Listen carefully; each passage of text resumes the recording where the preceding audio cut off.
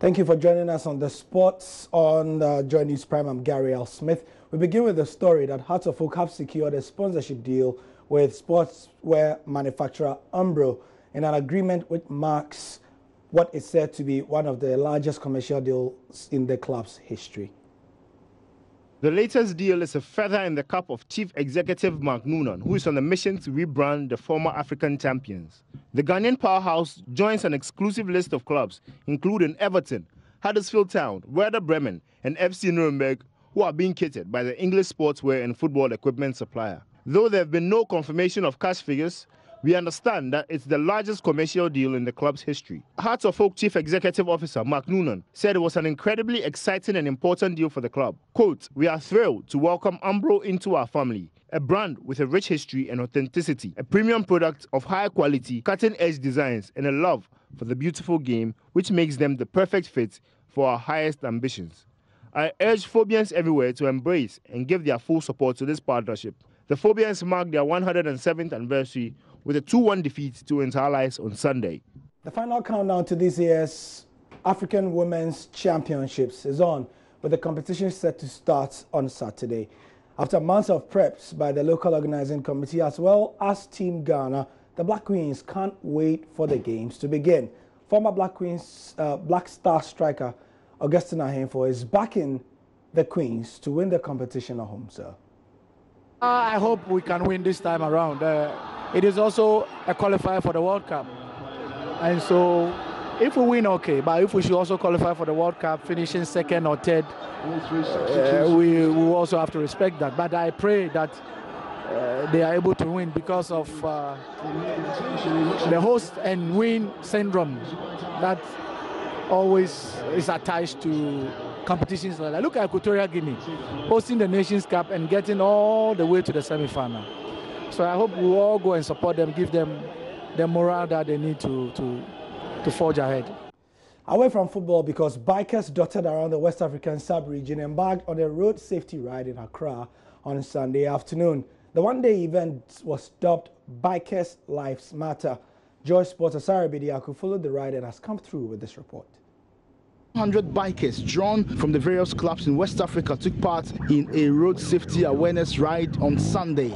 The team rode through some parts of Accra, distributing flyers to drivers and other road users. From La Paz through to Medina and Adenta, the bikers educated commuters about the need to respect road traffic regulations. The awareness ride ended at the Pediase Valley Resort off the Ebri Road. Benjamin Mensah, an Accra-based biker, told Joy Sports why he joined the campaign.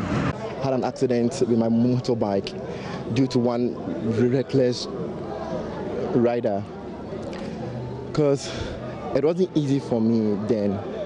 I stayed in the hospital for some couple of months, but by God's grace I'm able to bounce back on my feet, and as I'm speaking to you, I'm joining this awareness to tell all those out there, both drivers, passengers, the motorcycles, everybody out there, before you make a turn to your right or to your left, just look into your driving mirror.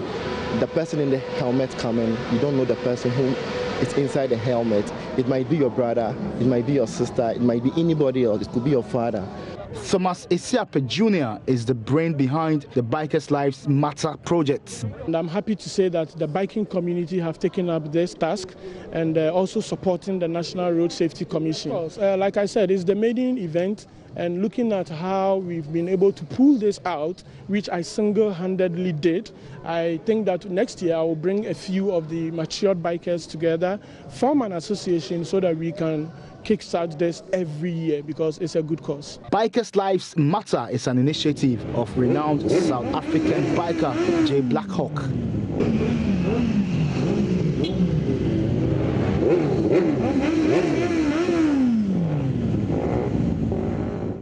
In other sports, the 2018 edition of the West Africa Zone 2 and the 18 Triathlon Championships came off at the University of Ghana on Saturday.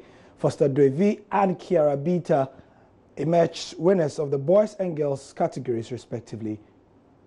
Triathlon is a multi-sport race with 3 continuous and sequential endurance races. While variations of the sport exist, the most common form includes swimming, cycling, and running over various distances.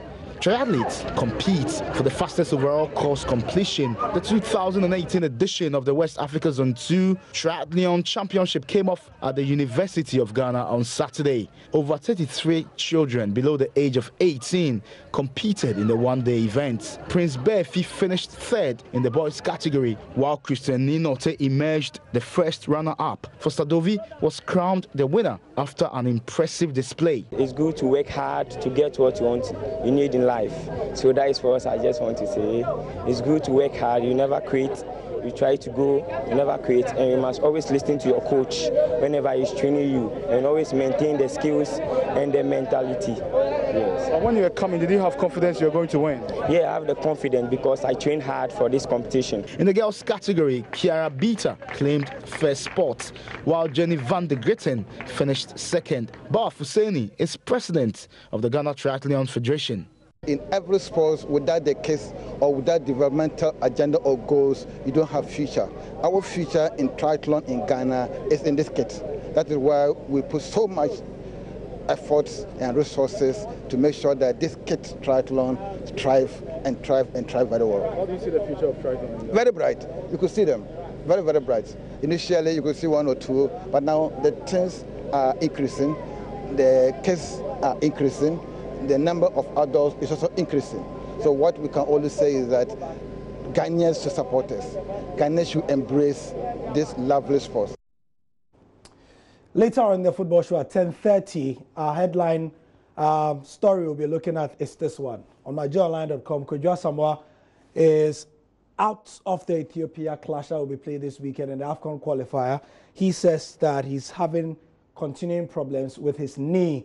We look at the squad that Kwesi Appiah has named. It's official today as well. And then we give an assessment of how they look.